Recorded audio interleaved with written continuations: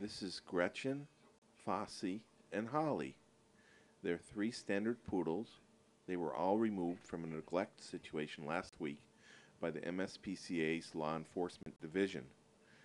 They have never lived indoors as part of a family before. They've lived all their lives outside in a pen. This is Fosey. He's a white male. He's the largest of the group.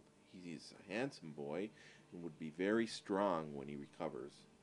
He's the most independent of the group. He's very willing to let you do whatever you need to do with him, but he's also more apt than the girls to wander off and do his own thing.